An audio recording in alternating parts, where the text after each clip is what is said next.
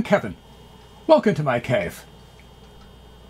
Over the last few episodes, we've been off on a side project, designing, building, and trying out a test rig that applies a variable voltage to a transistor or diode and measures the current coming out of it. Now it's time to put that test rig to use. Let's take a step back and review how we got here. We'd built an amplifier like this one. We'd put in a capacitor that bypassed all the emitter resistance to see what would happen if we tried to extract the maximum possible voltage gain. When we tried it out, instead of getting extreme gain, we got a weird trace on the oscilloscope. Near the positive peaks of the input signal, the inverting amplifier clipped the output. That's not too surprising. We were simply asking for a bigger voltage swing than the circuit could deliver. The emitter resistor can only pull it down so far. But at the negative peaks of the input signal, that is, the positive peaks of the output, things get strange. The peaks get distorted into this Gothic arch shape. We set off on the side project so that we can understand what's happening.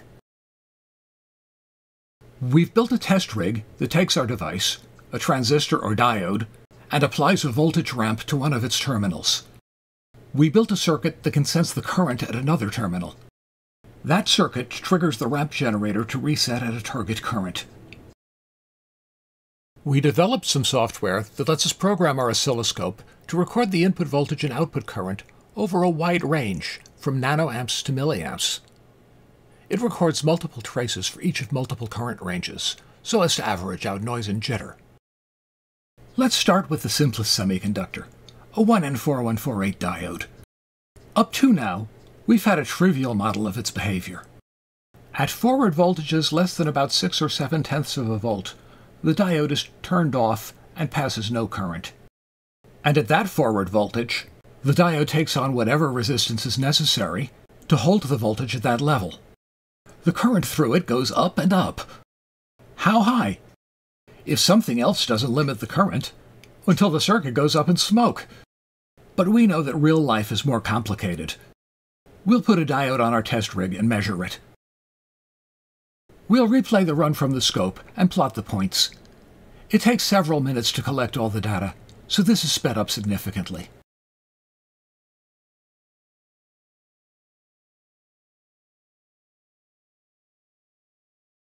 Our trivial model wasn't actually all that bad. Down here, you have to squint to see that all the points don't lie on the axis. And for a useful range of current, the forward voltage drop is within 5% or so of being constant. But we now have the information to come up with a better model. The hockey stick shape of the data suggests exponential growth. Let's replot our observations on a log scale and see if that guess is right. Let the scope and computer do their thing.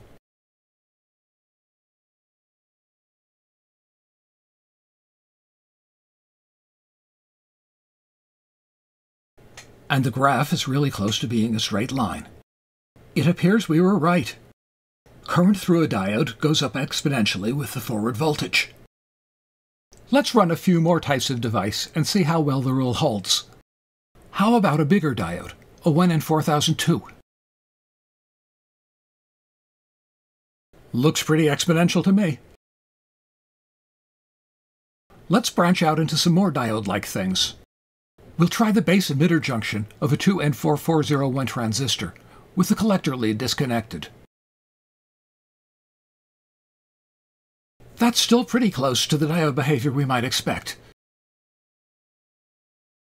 How about the gate-to-channel junction of a J112 JFET? We'll tie the source and drain together and measure the current from the gate. The JFET junction also looks like a diode. What the heck? Let's put a red LED in there. The voltage scale comes out very different because the gallium arsenide of the LED has a wider band gap than the silicon of the devices we've seen so far. But it's still a diode.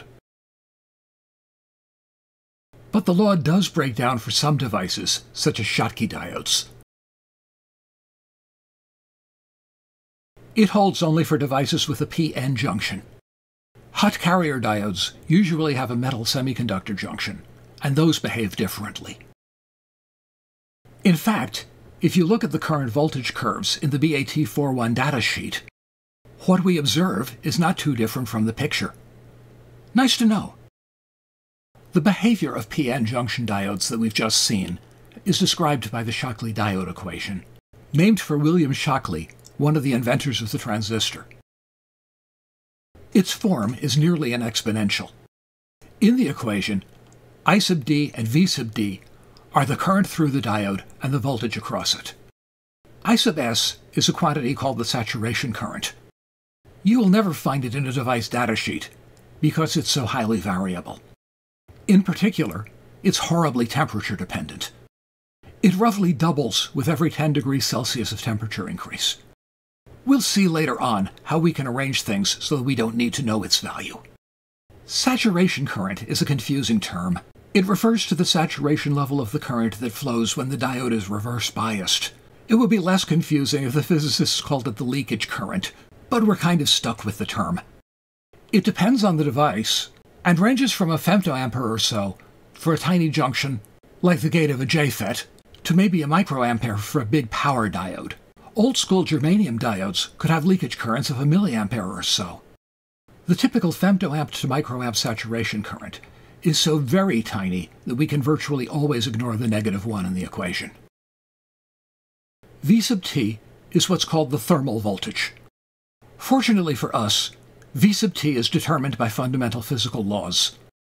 It's equal to Boltzmann's constant times the absolute temperature divided by the charge of the electron. That is, the absolute temperature times about 86 microvolts per Kelvin. About 25 millivolts at room temperature. Finally, eta is a unitless constant called the ideality factor. It's generally between 1 and 2. It's nearly constant for a given type of device. It has to do with a semiconductor physics process called carrier recombination, which is another one of the aspects of solid-state physics where I've forgotten the details. Let's take a look at our actual diodes and see if this equation makes sense. We'll start with our basic example, the 1N4148 diode. We fit a straight line to the data, and we find a saturation current of a few nanoamperes and an ideality factor of about 1.88. Looks reasonable. And we can quickly fly through the other devices we tested. 1N4002,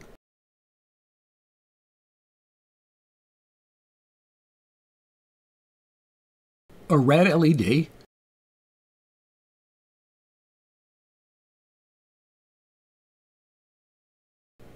the gate-to-source junction of a J112 JFET,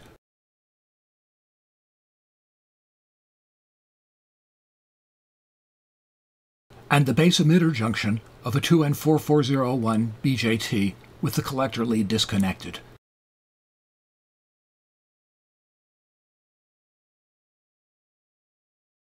They all have ideality factors between 1 and 2, as we said before.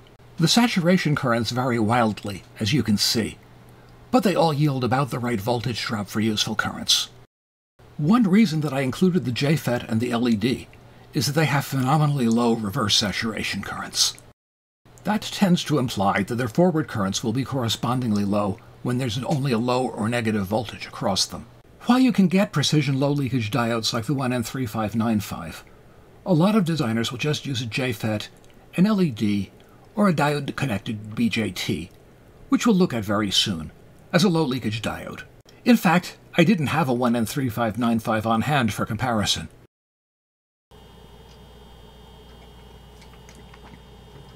So now we have a much more faithful model of what a diode is really doing. Of course, since one view of a transistor is just that it's two diodes connected together, this model will be helpful in explaining transistors as well. I'll take that up in the next episode, rather than making this one a marathon explanation. Thanks for watching, and I hope you'll stay tuned for that. Until then, stay safe, stay healthy, stay curious, and take care of one another. Bye.